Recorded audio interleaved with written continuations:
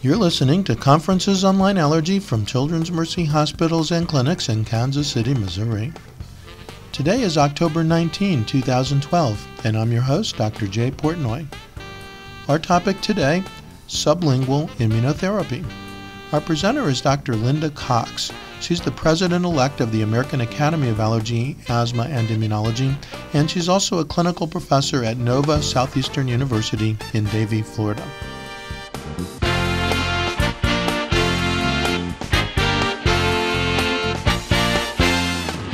And there you go. So we're really fortunate now to, we're going to switch gears now and talk about immunotherapy, but as opposed to the typical injection immunotherapy that we're familiar with, Linda Cox has been working with sublingual immunotherapy. Linda also happens to be the president-elect of the American Academy of Allergy, Asthma, and Immunology, so we're doubly fortunate to have her here today. Thank you for joining us today, Dr. Cox. Are you in Florida also? I'm sorry, what did you say, Jay? Are you also in Florida? You're from Fort Lauderdale, right? I'm in West Palm Beach, which is where I live, but I do practice in Fort Lauderdale, and it's kind of a little overcast, but it's nice. You could so this is our Florida morning. Thanks for joining us today, Linda. Was Tim in Florida? Yeah, he was in Orlando. Oh, okay. Okay. Well, thank you for inviting me back again. We had so much to talk about last time that I had to split this talk into two talks. And I guess that's good news because in the past I've given one talk, just a general overview of SLIT. But this particular topic is specifically on the status of SLIT in the United States. And in the past I would not have had enough to present a full presentation on this. So some good news, there's been a lot of studies that have been recently conducted, and I'm going to present or focus mostly on the U.S. clinical trials. And there will be both a pharmaceutical company sponsored or actually the extract manufacturer, with the exception of Schering-Plough Merck. There is a pharmaceutical company involved in SLIT products in the U.S., but generally the SLIT allergen extract products are coming from extract manufacturers, not pharmaceutical industry. I'm not sure if that's so important. But it brings me to my disclosure slide. Relevant to this discussion, I have been a consultant for Allergen, specifically the principal investigator of their U.S. SLIT tablet product. That study's been completed several years ago, and the publication is will be forthcoming in the December issue of JACI. Some of these disclosures are currently outdated. The Thermo Fisher and Baxter are now outdated in terms of a 12-month look back. So the learning objectives of this presentation is to review the status of the ongoing and completed U.S. clinical trials, to discuss allergen dose and formulation. And it's important to know that there are differences, at least if you look at the published literature, on how the different formulations, tablet versus solution, have performed in clinical trials to date. Discuss the adverse effects of SLIT in clinical trials, and that's going to be more generalized to what's been published. Most of it is out of the United States. And then focus on some practical considerations concerning SLIT, particularly regarding patient adherence. Now, this is a timeline. Dana Wallace actually created this for an article that we wrote, and I put some of the balloons to kind of highlight the kind of landmarks in U.S. SLIT timeline. She used a program called Visio or something like that. I was not able to manipulate it very well, so I used old plain old insert balloons to make these revisions. But in 1986, the very first double-blind placebo-controlled SLIT trial was conducted in Europe by Glenys Stotting. It was a very short study. It was very low dose, but they did demonstrate efficacy. And then SLIT, I would say, sort of took off in Europe. And in the ensuing 20-plus years, it is really gained widespread acceptance in some parts of Europe, particularly Italy and France. It is the most frequently prescribed new immunotherapy form or route of the prescription. However, I don't think we really paid much, U.S. paid much attention until early 2000s. And I recall at a college meeting, at the Immunotherapy Committee meeting that Jay was chair of at that time, and I was incoming vice chair, it was decided that we would put together a group that would perform a literature review and publish. At the time, it was going to be a rostrum, but it ended up being a comprehensive literature review. And that was in 2004. And at that time, Greer had decided that, Greer as a U.S. manufacturer, decided that they were going to embark upon the SLIT clinical trial. And they got approval to start their phase 1 safety and dosing study with 4 different allergens. And then there were several clinical trials that were tried, and there were failures, some of which never actually formally published results. There were two grass studies that were failed, probably because of poor pollen season. But then in 2009, Merck, which had the license for the ALK grass tablet product, met primary outcome. So this is really the first U.S.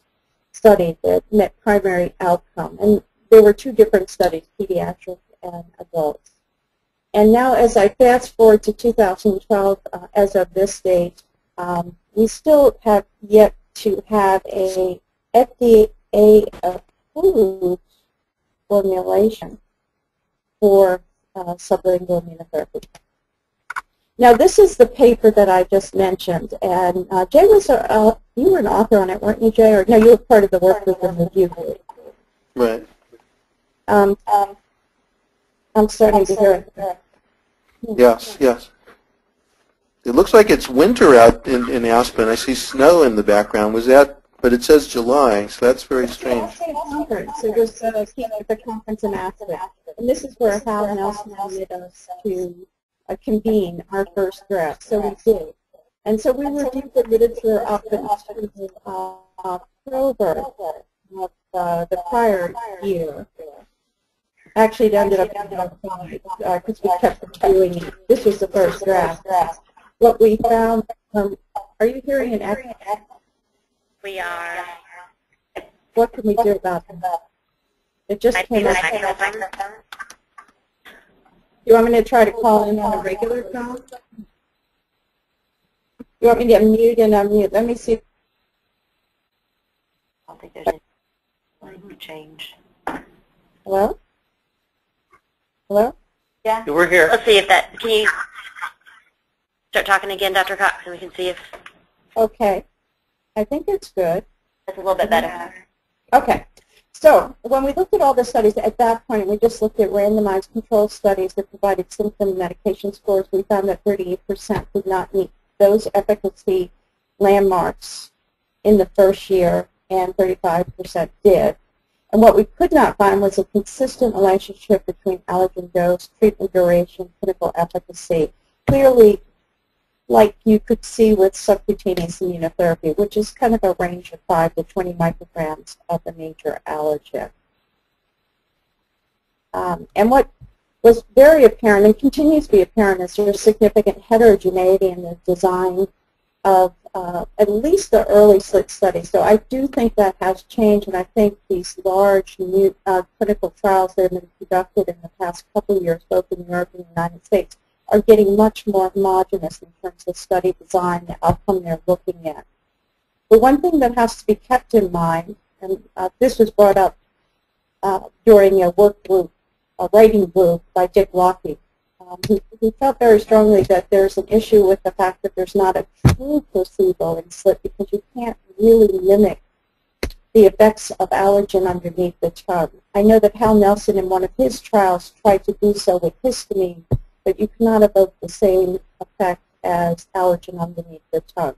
So the question is, does this have some effect on people's perception of efficacy? And there have been analysis, and I think they have been published, that have looked at, did you know what group you're in, did the side effects affect your perception of efficacy, and apparently it doesn't. The other real pitfall, and this goes across the board with all immunotherapy clinical trials, in my opinion, as I look into this more and more, is what outcomes should we be measuring? What should the primary outcome be? Is it a single outcome? Is it a composite outcome? What's statistically versus clinically meaningful for the patient? Now, the World Allergy Organization did issue a document a few years ago that established some guidelines on what should be, how immunotherapy clinical trials should be conducted. And their recommendation was primary outcome should be a combined symptom and medication score. And this score should be at least 20% higher than the placebo group.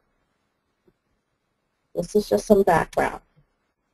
I'm going to skip these right now and give you some perspective about other treatments. And this is looking at antihistamines and nasal steroids in clinical trials. I believe these come from actual package inserts. And when you look at the two nasal steroid sprays, you're looking at about a 16 to 18% improvement. Forget about those little minus signs. There's a little clerical error there, but it's a 16 to 18% improvement with nasal steroids and about an 8% improvement with antihistamine, and a similar magnitude of improvement with montelukast, about 8%. So you're talking about a magnitude of improvement over placebo in the range of 8 to 18% with comparable pharmacotherapy, which is the comparison treatment for immunotherapy. And remember, these studies are designed a little differently. In general, these are short studies, these pharmacotherapy studies, 2 weeks, and they're not allowed to have rescue medication. Whereas in most immunotherapy, if not all, rescue medication is allowed. And it is almost always total pollen season. It's not just a 2-week period. Though often as secondary analysis, they will look at peak of pollen season, which is 2 weeks. So they usually, for primary outcome, use total pollen season and then look at peak of pollen season as a secondary outcome. This is a very recent table that was put together by Moises Calderon. Moises works in the UK with Steve Durham, and he has been involved in several of these Cochrane meta-analysis for immunotherapy. He was the lead author on the subcutaneous Cochrane meta-analysis, and his group has looked at SLIT, and the original one that was published in 2005, and then they have published updates. And what he did here is look at SCIT and SLIT, and this is symptom scores, and look at standardized mean differences. This is what you'll see when you look at a meta-analysis, but you'll see it as a forest plot. Are you all familiar with a forest plot? That's that big line, and then you look to see if it's on the right or the left, and that will tell you if the treatment effect is significant and in favor or not in favor of a particular treatment. So that SMD is the standardized mean difference, and that's the pooled means divided by the standard deviation. And a great effect is, or a high effect is considered greater than 0.8, medium is about 0.5, and a poor effect is 0.2. So you can see all the SLIT studies. There's a bit of a range, ranging from a low effect of 0.32 to a high effect, depending on which meta-analysis you're looking at. And then when you look at SCIT, it's a little bit higher. So there's suggestion in these meta-analysis that maybe there might be a greater magnitude of efficacy. SCIT versus SLIT. And the very few comparative studies have suggested that.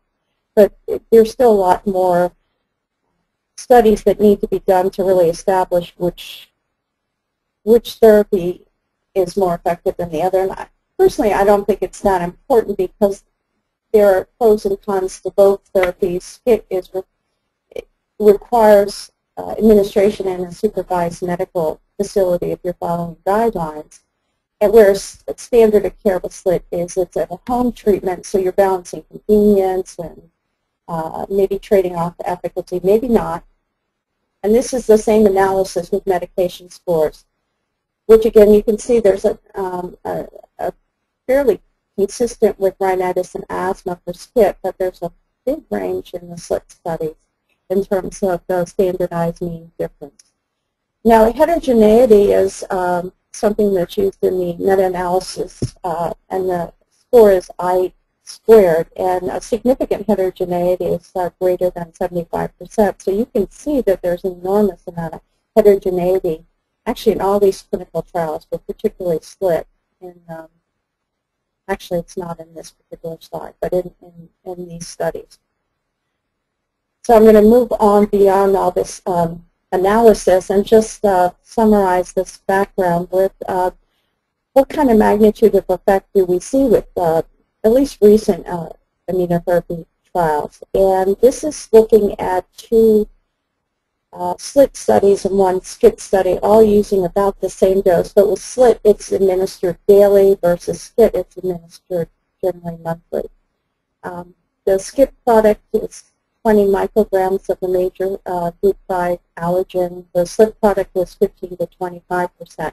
And you can see a comparable magnitude of improvement over placebo between SCIT and SLIT when you look at these separate studies in terms of medication and symptom scores. Any questions about all this background before I move on to the U.S. clinical trials? Wherever you guys are. Okay. So I mentioned that Greer was the first company to begin clinical trials with the intent or hope of having an FDA-approved product for sublingual use. And they looked at 4 allergens. Their protocol, their dose escalation protocol is a single day. You would call it a rush protocol, and it was maximum tolerated dose. So you can see from this slide that maximum tolerant dose for cat and dust mite range from 50 to 2,000 BAU, ragweed from 31 to 91 AU, AMA1 units, which equals micrograms of AMA1. Units is the FDA terminology. And then 50 to about 21,000 BAUs for timidase. A pretty big range of maximum tolerated dose. And really no concerning safety issues in this phase 1 study. And then a bit of time elapsed. AOK, Abella, and Greer both attempted a grass trials. I guess it was in 2007. That was the year that might have been a bad grass pollen year. Other questions about, or other possibilities that were raised was patient selection, whether patient severe enough. And patient severity for natural pollen count exposure comes up in other forms of immunotherapy as a possible reason for treatment failure. I'm not sure if you all remember, if you're first-year fellows, you probably hadn't heard about it, but there was a ragweed product called Tolumba. It was CPG bound to ragweed, and it looked really good in the phase 1 and 2 trials, but when they went to phase 3 and looked at their interim year 1 data, they didn't see a difference between their treatment group or placebo group during season, but they didn't see an increase in symptoms. So there was a concern that the study would not be successful for that reason, either patient selection or not enough allergen exposure. And that's a real pitfall with immunotherapy clinical trials, because efficacy is determined during natural exposure, which is during, if it's a seasonal allergen, during pollen season. So really, there's some dependence on nature providing enough allergen. There is there is starting to be a look in FDA's, I understand, considering environmental chamber challenges, at least for the phase 2 dosing dose response studies. And this was a study conducted a few years. It was a cat study. The company was Planet Technology, who had purchased antigen labs, and they looked at 2 doses of cat, about 0.48 versus 4.8 micrograms daily.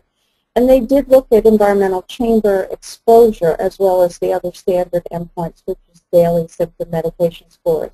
Never released the results of this study, and I'm not sure if they've gone back to looking at cat allergen. I heard informally that there was no significant difference between the 3 groups, because I think there was placebo as well. in the environmental chamber challenge or the daily symptom medication scores. Of interest, there is, and this is a little bit of an aside, but a peptide study that's getting ready to launch multi-country, I think at least Canada, U.S., peptide study. So that's about ready to launch, and that's an injection therapy and not sublingual. So I'm going to move on to specific allergens. Grass, I think without argument, is probably the most studied sublingual product. And this is the first dose-response study. I'd say it was a landmark study with sublingual immunotherapy. And it was conducted in Europe, 855 patients. And the protocol was they had to be treated at least 8 weeks before, or it was attempted at least 8 weeks before the season began, but not all patients actually got the full 8 weeks. And they looked at 3 doses, with the highest dose being 15 micrograms of 55. And what they found was when they looked at the entire high-dose group, they met efficacy in medication, but not symptom scores, unless they teased out the group that had at least 8 weeks of treatment. So as a result of this, the subsequent studies were modified, or not modified, but they started treatment 4 months before season. And so this product that was, again, the landmark product that showed that 15 micrograms given at least 8 weeks before season achieved significant improvement in both medication symptom scores, which is a requirement if you're seeking an FDA-approved product, as well as proving safety, was conducted both in children and adults in 2 separate clinical trials and published last year in JACI. And the pediatric study did meet primary outcome, which was the combined symptom scores improved by 26%. And then the immunologic parameters also showed the expected changes that were favorable or associated with effective immunotherapy. In terms of treatment-related effects, in the U.S. clinical trials, it was required that patients be prescribed epinephrine auto-injector. This is not a requirement in Europe, and it's not standard of care, my understanding, in Europe as well. And it was actually used by one SLIT patient who had cough with angioedema after the first dose. Another patient went to the emergency room, but later was diagnosed with viral pharyngitis. And then another, these were the sort of epinephrine use patients, not sort of, they were the patients who used epinephrine, and these were the circumstances. And then one of the placebo patients used it 12 hours after the 137th dose. Wheezing, but it was later thought that the wheezing that they had experienced that prompted the use of the epinephrine was related to the immunographic field. So this was the first published North American study that demonstrated efficacy of a sublingual product. I would like some pause for thought and consideration from the fellows is this is going to be a little bit of a consideration and struggle, although it may not be, because it may be a requirement in the package insert that patients be prescribed epinephrine auto-injectors. But if these products are approved, would we, as U.S. practicing allergists, be then prescribing all of our SLIT patients epinephrine auto-injectors? Thoughts on that? And Jay sits on the practice parameters, and I imagine the group, there would be a writing group that would have to tackle this question. We struggled with this question for subcutaneous immunotherapy, where you know patients are in a medical facility supervised for a period of time after administration, and most of the severe, almost all the severe reactions have been reported within 30 minutes. But this is home administration.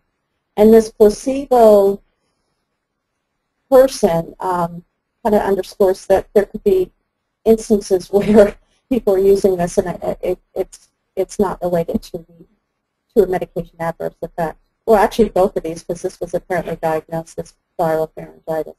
Any thoughts? Well, let me finish up with the other part of this study, and this was the adults, and there was also, again, epinephrine use, 2 in the treatment group and 1 in placebo. And one of the placebo person, it was thought that they used their epinephrine in response to an anxiety attack. So, of course, you know, when you give somebody epinephrine, they're having an anxiety attack. It probably will. You never know. No, I have done that in my office, and after the fact, I said, I should have known. I said, oh my God, I've really made this worse. So, because you inject somebody with they're allergic to, and they're a little hypervigilant and anxious to begin with, and then they start imagining, and then you give them epinephrine. So this is just food for thought to digest and think about. But this was the adult study. The combined symptom indication score net significance had 20% improvement over placebo. This is not a U.S. study, but this is the same product. And this product has been studied now 2 years after 3 years of continuous treatment. It's been studied 2 years after discontinuation. So this is looking at duration of efficacy of sublingual immunotherapy, specifically, again, the grass tablet, the 15 micrograms. And you see within the first year, they have a significant improvement that's sustained in year 2 and 3. This particular treatment is continuous. They start before season and go through continuously for 3 years. Then they stop, and then year 4 and year 5, which is now just published, the efficacy is maintained, 37%. It's important. This is the product, the other grass tablet product. There's two major extract manufacturers in the world. I think they're number 1 and 2, and that's ALK and Stalogens. This is Stalogen's product. I was just showing you ALK's. This is their dose response study. It's a little different from the previous product because it's composed of 5 northern grasses. And the feeling of the developers of this product is these grasses have some epitope differences in the major allergens in P5, and that actually has been looked at and published in an earlier publication. And why these 5 grasses were selected, my understanding is these were the 5 most common grasses in Europe. And they looked at 3 doses. They're unitageous IRs, and IR is based on comparison with titrated prick skin test. So they looked at 3 doses. The 300 IR is roughly 25 micrograms of AP5. And they found a significant improvement in the 2 treatment groups, 300 and 500 in the first season. Again, they started 4 months before grass season. And they found, I believe, a little better safety profile in the 300 group, and that's the dose they pursued for further development. Now, this is the U.S. clinical trial I mentioned that I was the principal investigator. This is a multi-center study, 51 centers. There was adults, 473 randomized adults.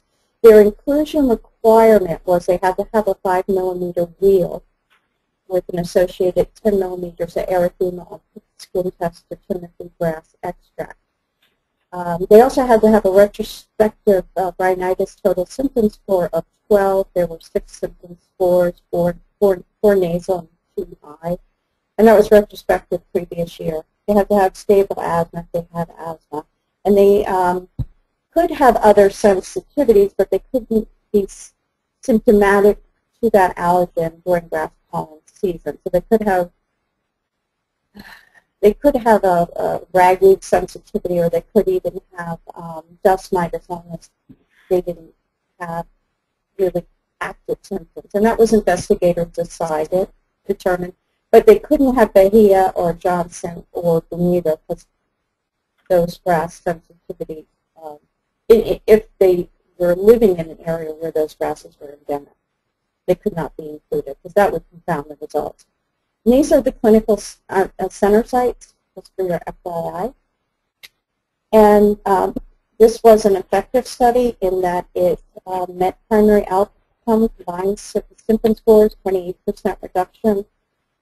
There were no serious adverse reactions, no epinephrine use. The study was also required for the patients to have epinephrine auto-injector and no no asthma systemic reaction.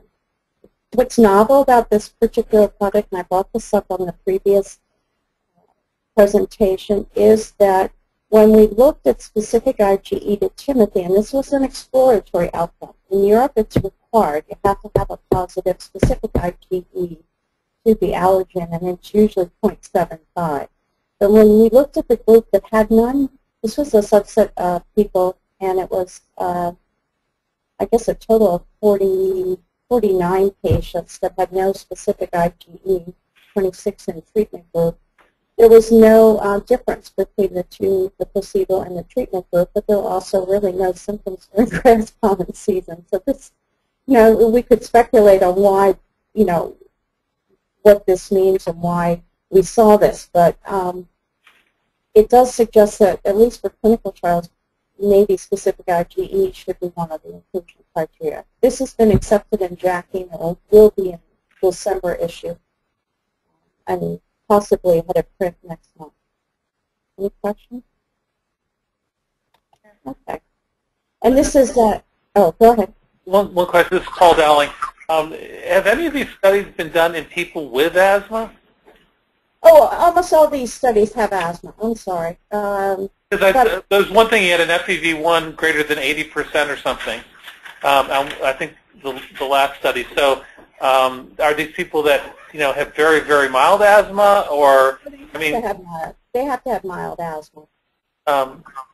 We usually, traditionally we've used 70% as the cutoff for asthma and just traditional immunotherapy. So and we have some people that have some significant asthma that are on immunotherapy. So I was curious, when you said there was no exacerbations of asthma, how severe or mild their asthma was in these trials. They had to have, I believe these patients were only allowed rescue medication, so they would be really technically intermittent. Okay. But there have been studies, Paul, that actually have specifically looked at it. And I know the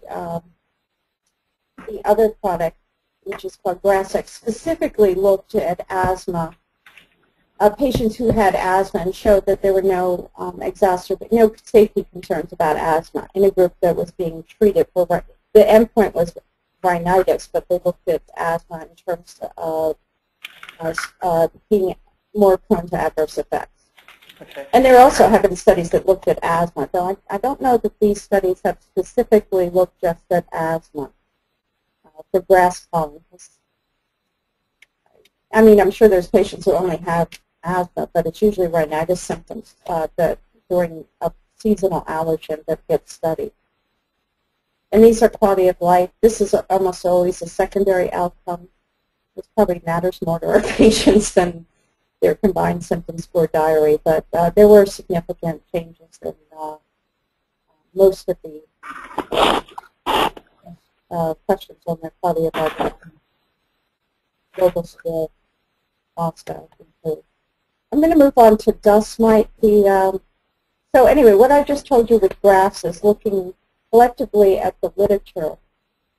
There is significant efficacy, at least in these robust grass tablet studies that include hundreds of patients, within the first treatment season, when they are started at least a few months before season, at a range of 15 to 25 micrograms of a major allergen.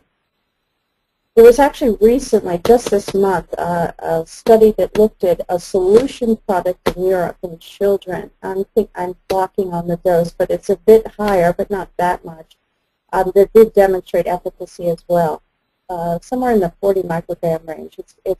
Ehrlich 1 is the lead author. And so the solution studies, in my opinion, are a little bit more mixed in terms of consistently showing efficacy. And I didn't have that slide for grass, but it did show more inconsistency in the earlier, older SLIT grass studies. And it's definitely a range, a huge range, in dust mite efficacy dosing, at least collectively in the published literature to date, somewhere in the range that 15 to 700 micrograms of the combined species among. But there was a meta-analysis performed and published a couple years ago, and it looked at SLIT for dust mites for allergic rhinitis and asthma, and it was very favorable. The standardized mean differences were about 0.95 for symptoms and a little bit higher for medications. And this was, this particular study is actually looking at a dust mite tablet. It was presented at the European Academy Congress in 2011, and this looked at a tablet product that was dosed for a year. Looked at two different doses, 300 IR and 500 IR. And there was not as great a magnitude of difference as we saw with the glass products, but about a 20% improvement in the higher dose product. They did look at when efficacy began, and it was about 4 months into treatment. This is looking at it for a treatment year, and then they stopped, and then they noted that about 8 months after treatment cessation, efficacy started to wane. So this looked at a year of treatment of a dust mite tablet, and honestly, to date, I have not been able to find out what the microgram dose of the 300 IR or 500 IR product is. And then the treatment effect starts to wane 8 months after treatment cessation. But again, what we looked at with the grass tablet duration of efficacy was 3 years of treatment. So this, you really can't make comparisons because this is only a 1-year treatment study. Dust mites actually been studied in the United States. Bob Bush actually conducted a study that was funded by the Complementary Alternative Medicine arm of NIH, CAMP.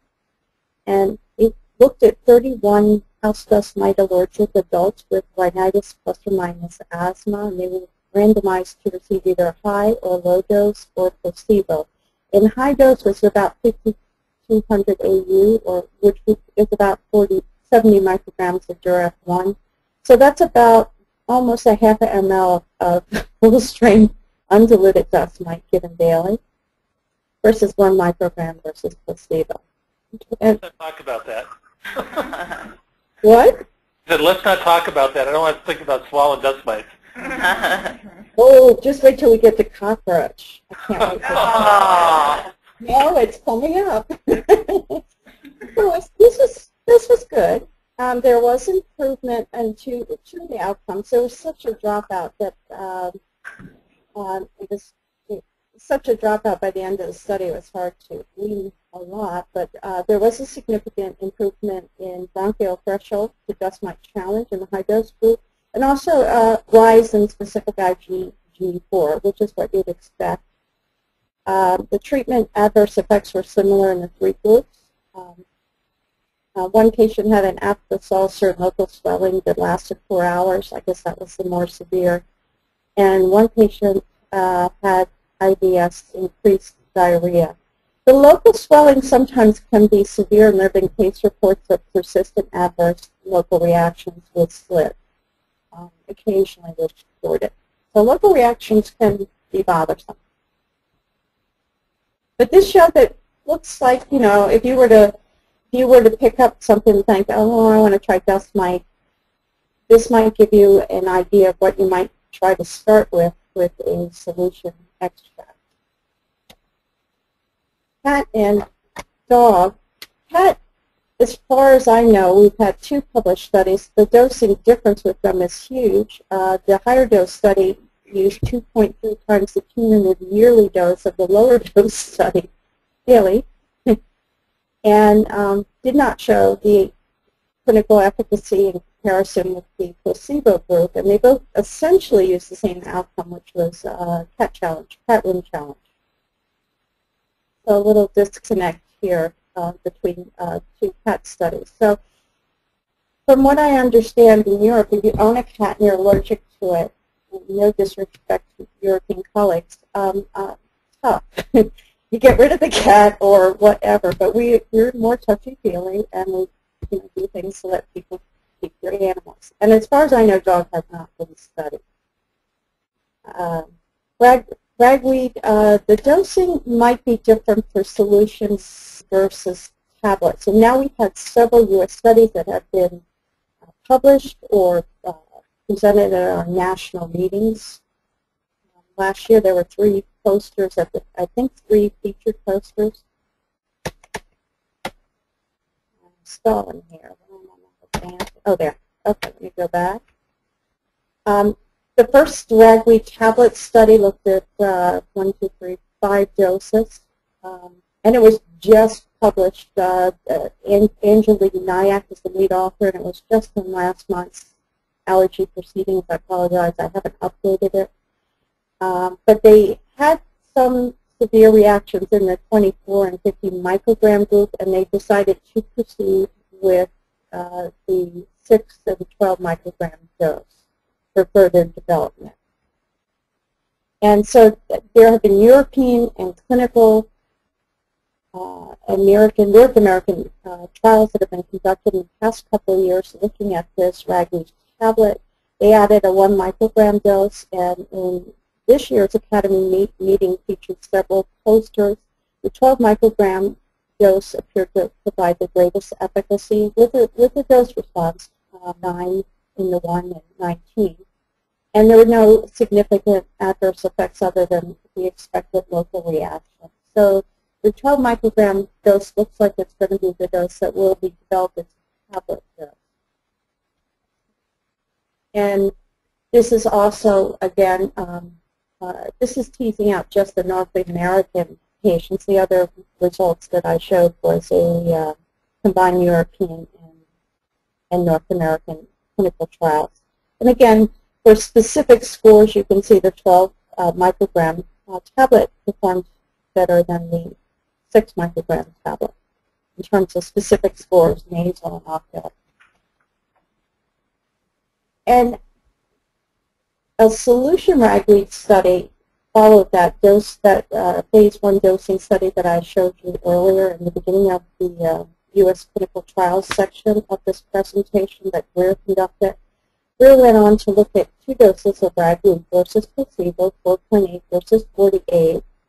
Both groups achieved a 15% reduction in total symptom scores compared with placebo, which is not statistically different. And there was also a favorable change in the immunologic parameters that you would expect with the SLIT group, but not with placebo, which is good.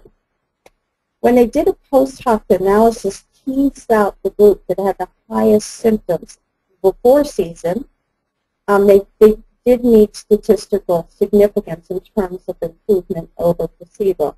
And this actually has been replicated in European studies where they tease out the groups that had the highest symptom scores before, or the greatest disease burden, I would say. And there is a much greater magnitude of improvement in the group with the highest symptoms before they start. That kind of seems almost obvious, but in terms of meeting clinical efficacy, this particular study couldn't be taken to FDA because the whole group did not meet statistical significance. So they went on and did another study, and this has not been formally published yet, either as an abstract. It came out as a press release, and it was brought to my attention through this press release. But it has been submitted to the Academy as an abstract, and I would presume it would, I can't imagine it wouldn't be accepted at this and presented at this upcoming meeting, which is in February in Texas. But this, again, is a large multi-center study, 429 patients, adults, history of 2 years of moderate to severe ragweed allergic rhinitis. The dosing I'm not entirely sure about, but according to the protocol, it's up to 42 units, which is micrograms of Ambay-1 for a minimum of 8 weeks before season and during season. 27 North American centers and primary outcome was combined symptom medication scores. And in the intent to treat analysis, it met its primary endpoint with a 43% reduction in the total combined symptom medication use score, which is the largest, one of the largest percent improvements I've showed so far. According to the report, no cases of anaphylaxis or epinephrine use, and none of the SAE, serious adverse events, were judged by the investigators to be attributable to the study treatment. And as with almost all the clinical trials, oral pharyngeal symptoms were fairly common and seen more in the SLIT group. So that's the kind of to date, I would say, extract manufacturer / pharmaceutical company clinical trials. So what you've seen is ragweed's is making headway, grass tablets is making headway, and ragweed both in a tablet form and a solution form seems to be meeting primary outcome. This next study, I told you, I know you're waiting for a cockroach. This is an NIH-sponsored study. Bob Wood is the principal investigator, and actually these slides were provided by him. I think I modified them to kind of condense some of the information. And this was a biomarker study looking at SLIT in adults to see if you get the expected immunologic changes. So they didn't look at symptom scores. It was really a biomarker study.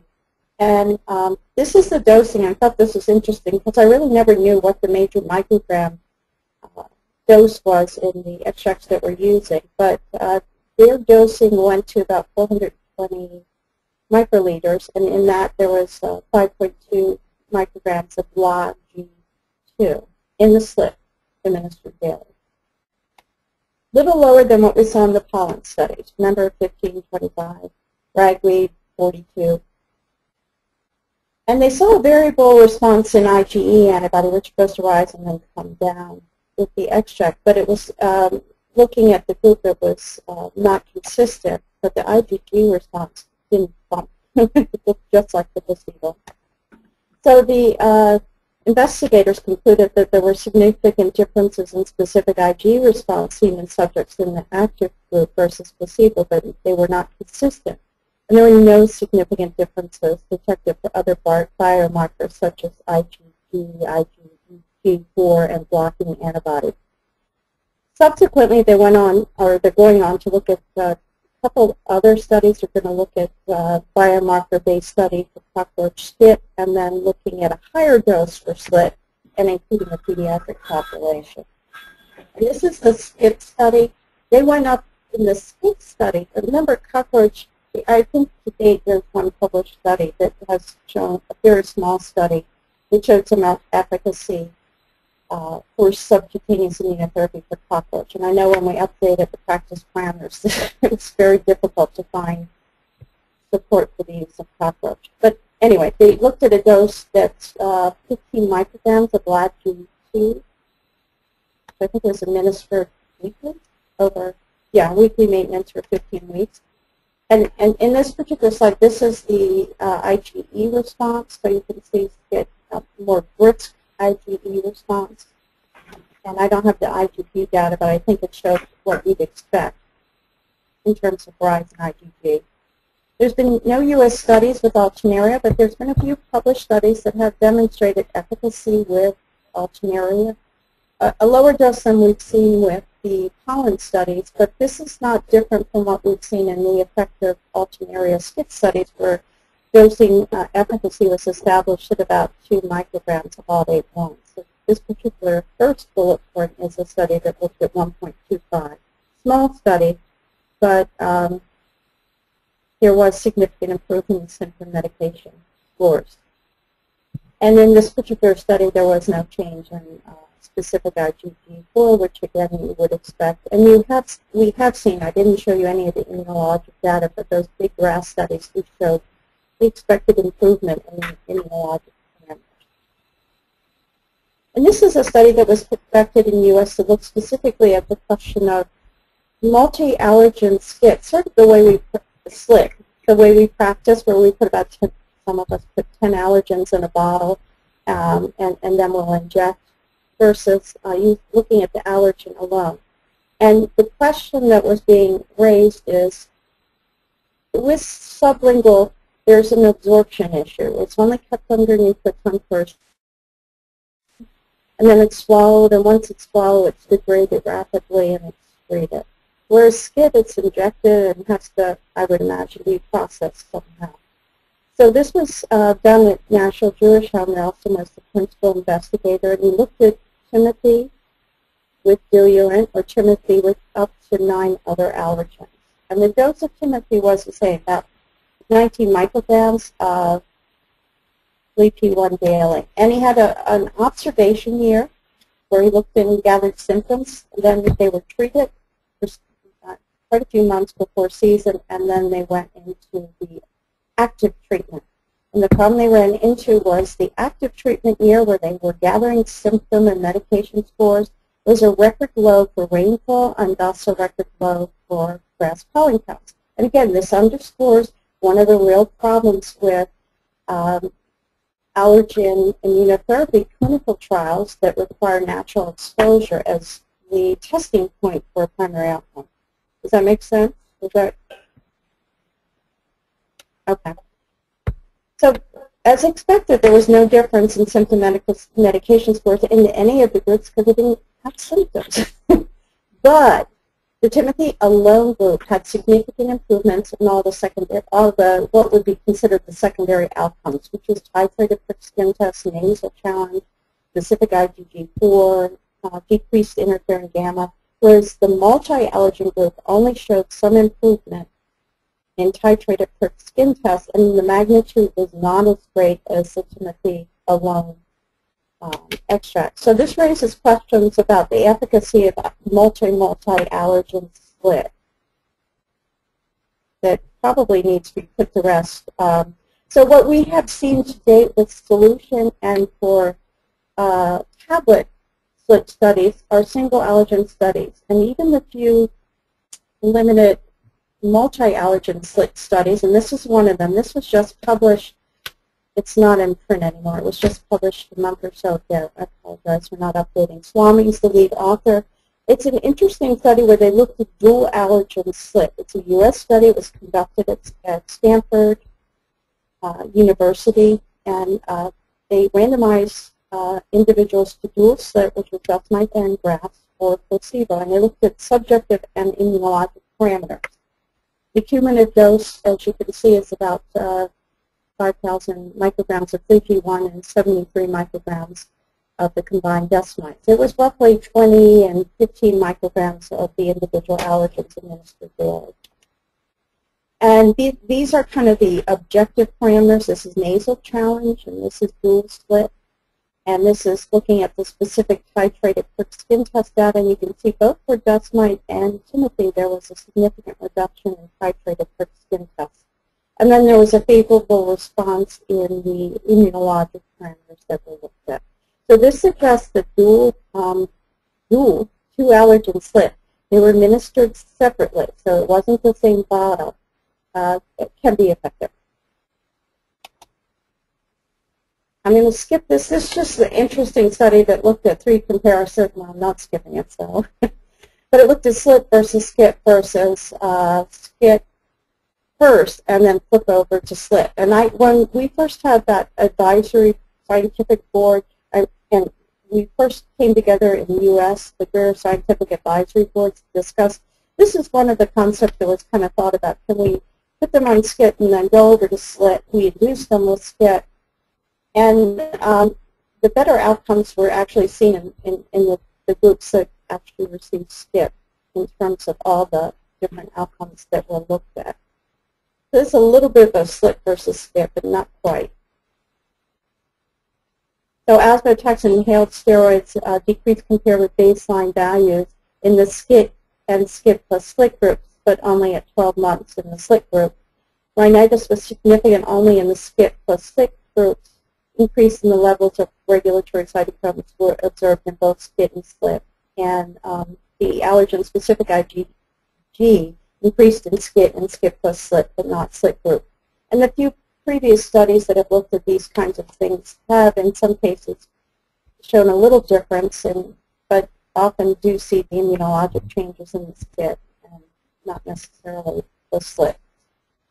But the SLIT alone studies do see it, so there's a little bit of conflict there. So there's still questions in terms of SLIT efficacy. Studies suggest that 8 weeks before season, but other studies actually that I didn't present, or European studies, have shown in an environmental chamber challenge that you'll see efficacy within a month of treatment. And there's another study yet to be published that showed 2 months before season, and then co-season, and then stop and pick it up the next year, did as well as 4 months, and as well as the previous studies that have shown year-round treatment. Optimal duration, we have now two products. Both of those GRAS tablet products have looked at 2-year data post-treatment cessation and showed sustained clinical efficacy. And there are questions that remain about the efficacy of multi-allergen SLIT, all-in-one BODEP SLIT. In terms of safety, still to date there's no fatalities, and I think I heard about 2 billion doses. Almost all the adverse reactions occur within the first couple weeks of treatment, and they're almost all oral pharyngeal. There have been a couple case reports, and two of them at least have been in patients that had previous SCIT systemic reactions that required them to stop treatment, and 2 of these cases occurred with the first GRAS tablet. For the majority of adverse reactions occur in the beginning of treatment. To date, there's been no fatalities. The World Allergy Group document on SLIT recommends that SLIT only be prescribed by allergy-trained physicians, and specific instructions should be provided regarding management of adverse reactions, unplanned interruption in treatments, and situations where SLIT should be withheld. And that's a lot of thought needs to go into that, because the guidelines in Europe say that if there's a oral pharyngeal infection, you don't administer. If there's gastroenteritis, it's not to be administered. Because there's a thought, at least with pharyngeal lesions, ulcers, that they may be more rapidly absorbed and it may contribute to a systemic reaction. So bringing you fast forward up to date, we still have no FDA-approved product. That means that we don't have a code for billing, and billing for it would most likely be for off-label treatment, and there is a code for unspecified treatment that could be used, but more often than not, patients actually pay for it themselves. And this is 2 surveys that were done by the college in 07 and 11. Mike Tankersley conducted them both. The second survey hasn't been published, but it's been submitted to Annals and probably will be published. And I'm just underscoring the difference in number of prescribers. So about 6% of U.S. and 07 of the college responders said they're prescribing SLIT, and this is almost double in 11. And it remains the most common answer is what prevents you, and that's lack of an FDA-approved product, and effective dose of U.S. licensed products is not known. So I'm going to just fast forward to adherence, and I just want to show that an old study, but this was a study that looked at pharmaceutical prescriptions. Extract manufacturers are able to track number of refills in the same patient population.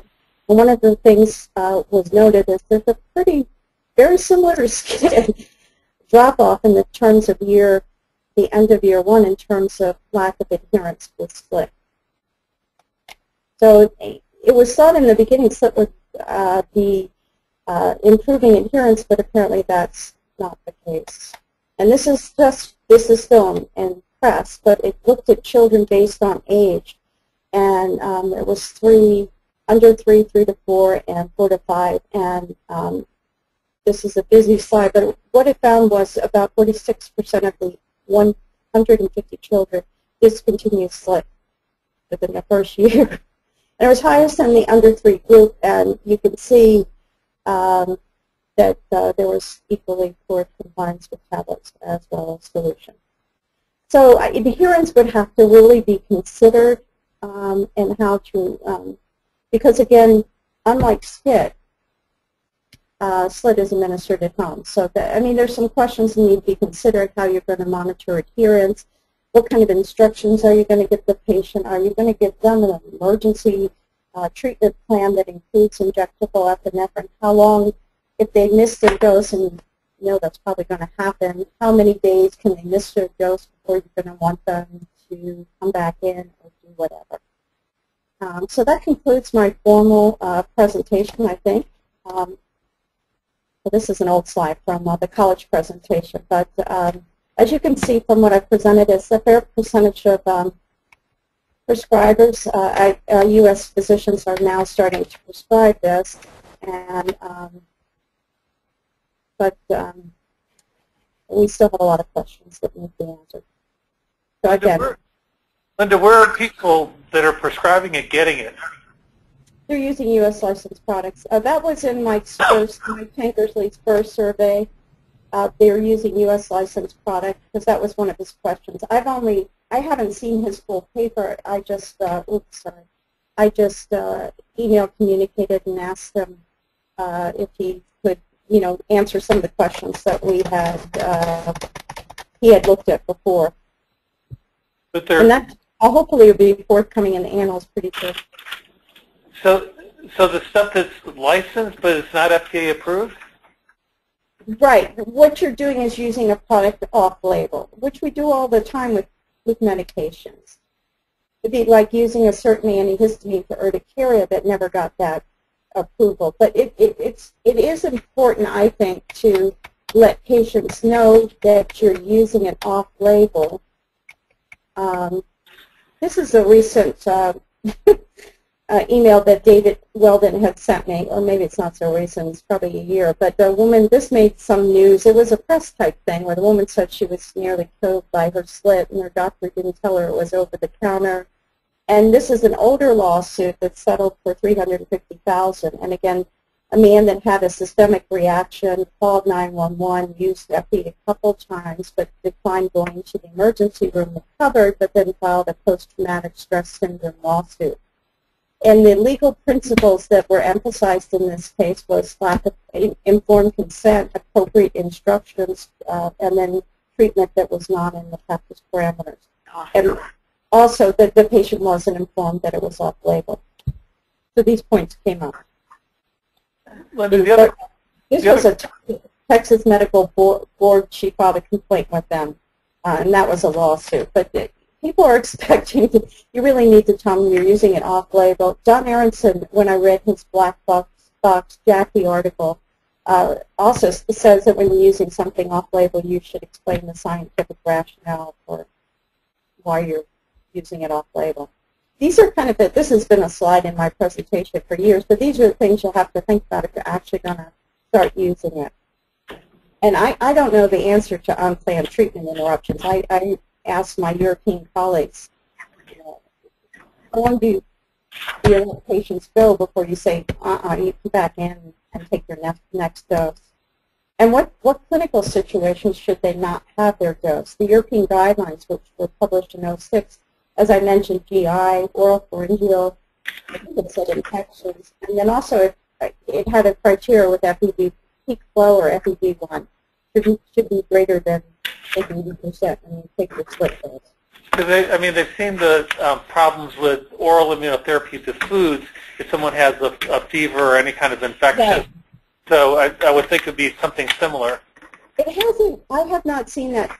I haven't really seen that show up in the published literature for aeroallergen. Although it's kind of a warning in the European. And the oral pharyngeal I wasn't aware of until if some of these small meetings that we've been to where this discussion, because I didn't find anything in the literature that said this serious adverse effect was thought to be due to the fact that a person had an apis ulcer. It's kind of more speculation that might pose a problem.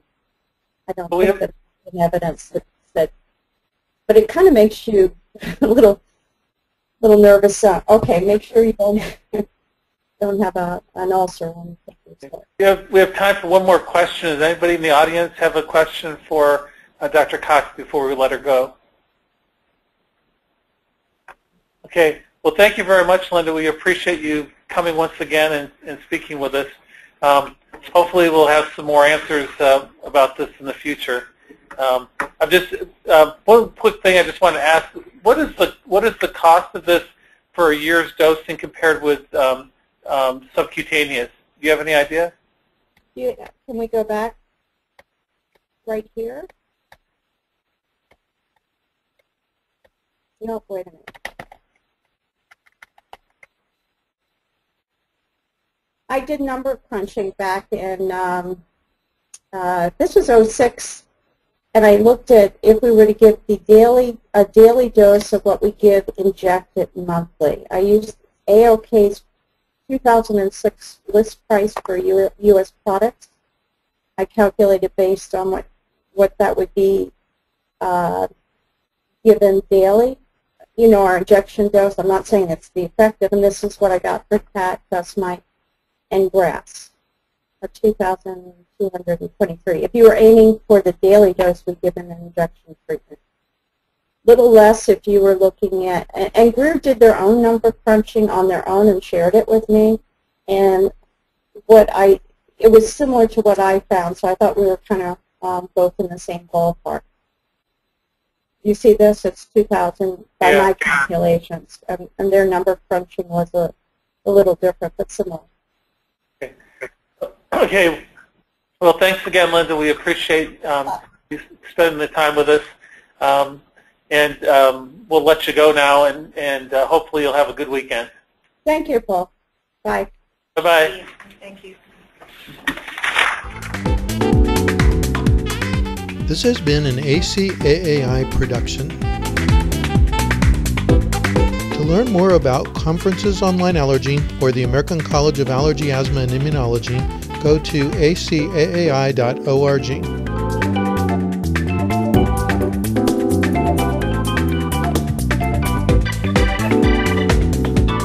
See you next time.